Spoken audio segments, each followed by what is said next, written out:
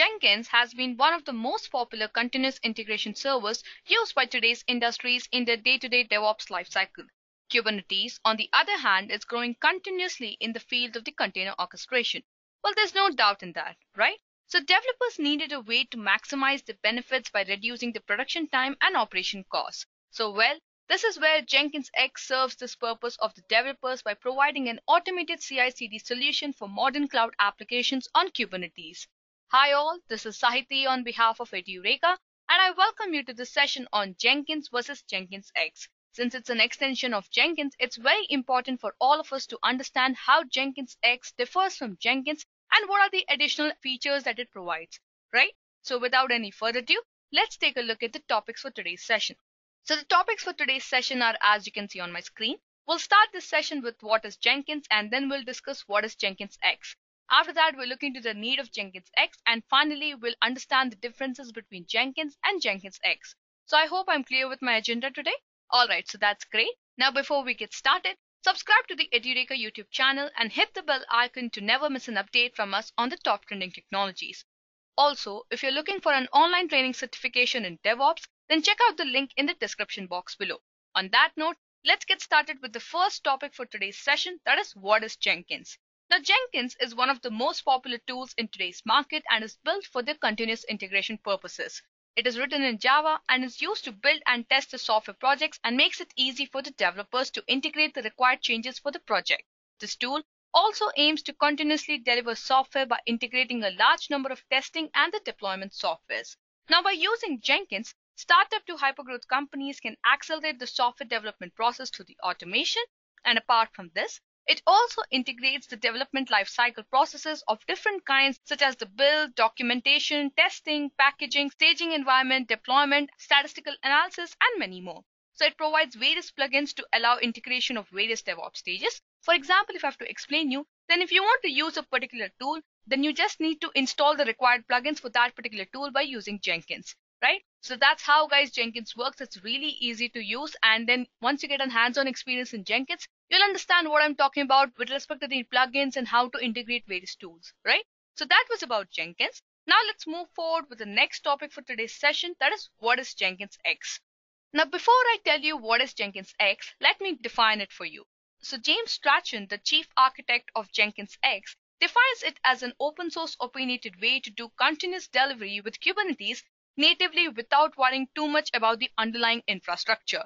So if I have to explain you in simpler terms, it's basically an extension or a sub-project of Jenkins and is supported by popular cloud platforms like Amazon, Azure, Google IBM Cloud, OpenShift, and Pivotal, right?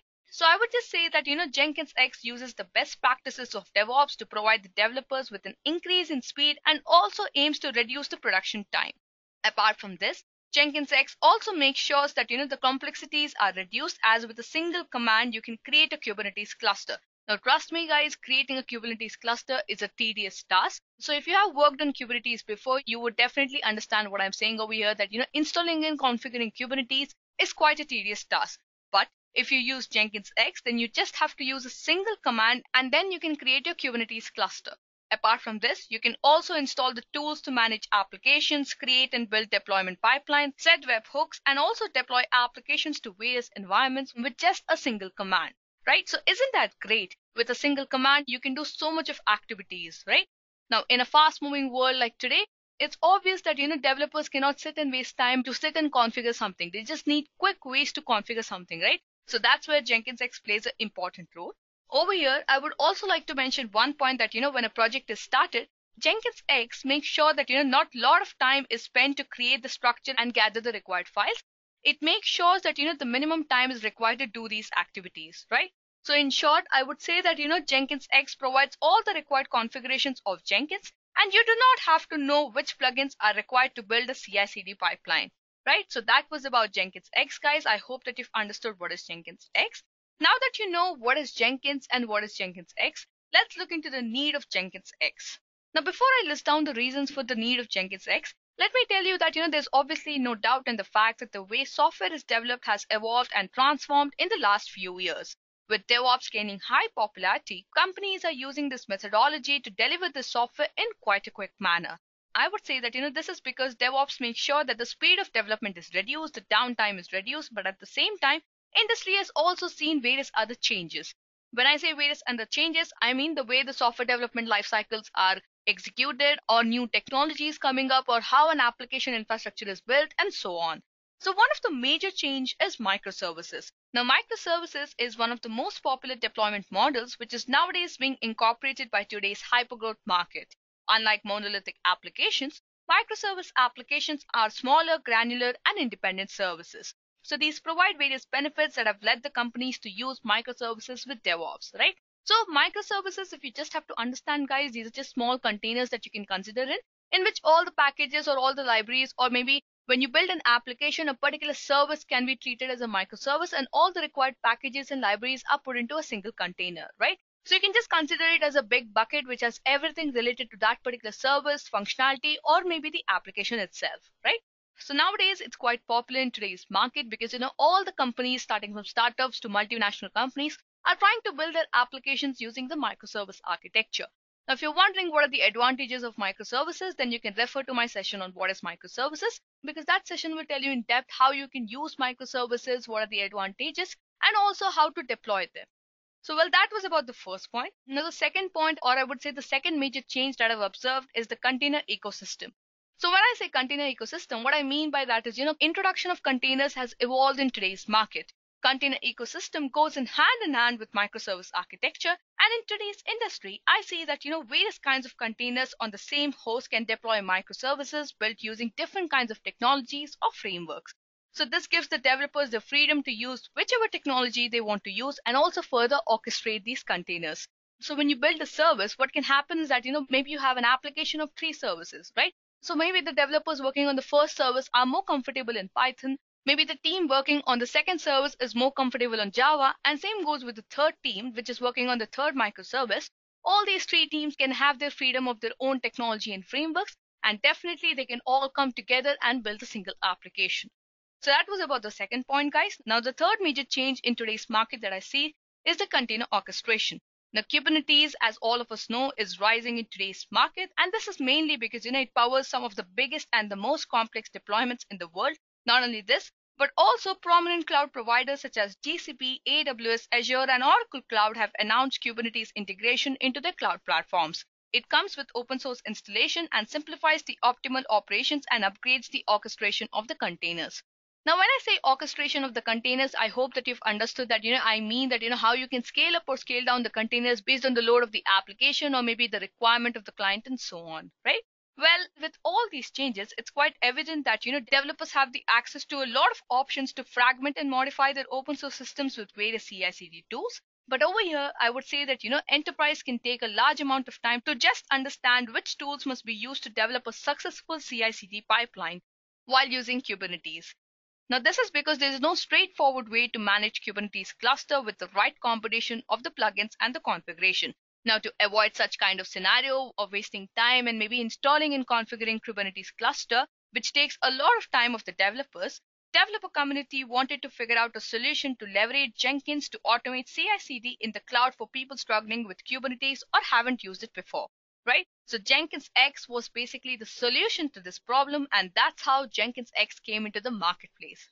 So I hope that you've understood the need of Jenkins X. It just emerged to help the developer community to automate the CI/CD pipeline using Kubernetes in a better way, in such a way that, people who haven't used Kubernetes or maybe who are weak in using Kubernetes, or maybe even that lot of developers who do not want to use Kubernetes, they can just directly automate the CI/CD pipeline in the cloud. So as I mentioned before, guys, Jenkins X is an extension of Jenkins. So anybody who has worked in the DevOps field must have definitely come across Jenkins. And also, if you know what is Jenkins, and I'm sure understanding and using Jenkins X is quite an easy task for you. So now that I've told you what is Jenkins X, and the need of it, let's understand the differences between Jenkins and Jenkins X. Now, talking about the differences between Jenkins and Jenkins X, let me tell you that Jenkins takes an unopinionated view, whereas Jenkins X takes an opinionated view and is used to work better with containerization and orchestration tools like Docker or Kubernetes. So guys, that was about the first difference. Now, talking about the second difference, if you ask me, then let me tell you over here that, both of them are quite related to each other, right? So whatever task that you want to do with Jenkins X can also be done with Jenkins. But the only problem is that to do those tasks, you'll require several integrations and plugins to configure.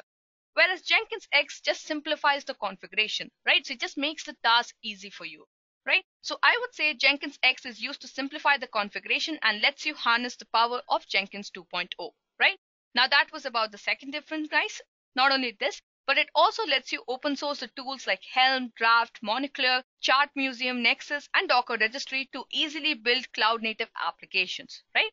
So guys, that was about the second difference. Now let's move forward with the third difference. Over here, I would say that Jenkins X defines the process, whereas Jenkins adapts to the process which are required or needed, right? So basically, when you're trying to create a process, or maybe when you're trying to define a process, Jenkins X is used to define that particular process, and Jenkins automatically adapts to the processes which are required or needed by the client, right?